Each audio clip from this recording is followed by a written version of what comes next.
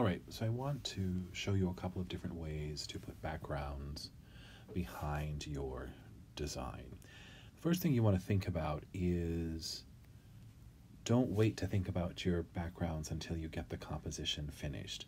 One of the things that's nice about Procreate is once you have your image designed, you can move it around wherever you want on the canvas.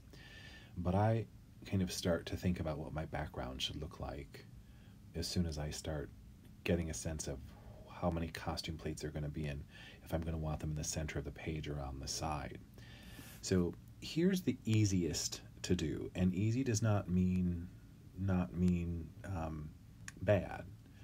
There are really two schools of thought about the background behind a costume image. One, that it should be very simple and not take away from the design itself. And the other is that it can be whatever it needs to be as long as it doesn't overpower whatever's in front of it. And sometimes what I like to do is, once I have a sense of what the set is going to look like, let's say a particular color, then I will try to put my costumes on a background that kind of match the color or the sense of architecture that's going to be there. So here's the simplest way to do it. Go to your background layer. Sorry, I'm going to activate it here. I'm going to activate my background layer. Right? Okay. And now what I can do is I can choose any color I want my background layer to be. And so I'm going to choose kind of one, and then when I hit done, and now if I open that up, now I've got my figure on a background. I think that a background should have a little bit of depth to it. And so what I want to do is I want to put a little depth behind the figure, and I also want to ground the figure so it doesn't look like it's floating in the air.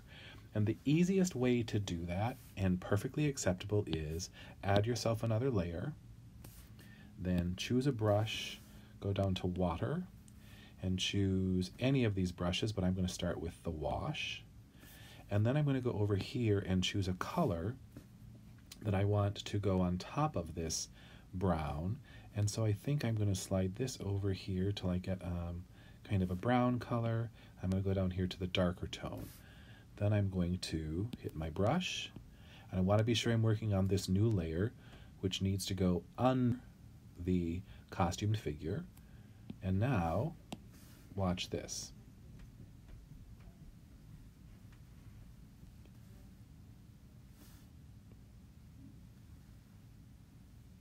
And so now I've just put a little bit of shadow behind that figure using my brush. And I can change, again, I can change the size, I can change the opacity. And you see how now that figure is not just hanging in space, right? I can do the same thing with a different brush. I'm going to go here and I'm going to go to water, and I'm going to take one of these. I'm going to use this wet glaze because it's a slightly different brush, and I can do the same thing, and you'll notice I get a slightly different treatment on the color I put behind it. We get out of that. I'm going to go up here to textures, and I'm going to choose this. I like this one, rectangle. I'm going to do the same thing. Oops, I'm going to make it smaller.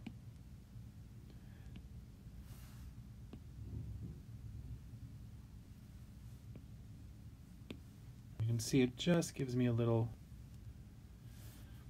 something, a little depth behind them, behind the figure. If I wanted to put another layer in, I could go up here to, let's go to my elements. I'm going to pick this driven snow. I've used that before. And I'm going to make this color just a little bit darker. And on a different layer, I'm going to add another layer. So I have separate layers building up my background. I'm going to take that and watch this. Right? If I wanted to, I could continue to fill in that whole layer. I don't like that as much, right? So that's the easiest way to build a background. Using the brushes and the colors that are built in. Then I'm going to, for every layer of my background, I'm going to do that on a different layer so I can change it if I want. And then I would go ahead and add my text as the next layer. So that's a really easy way to put a background on your composition that is going to give it some depth and also keep the focus on the costume.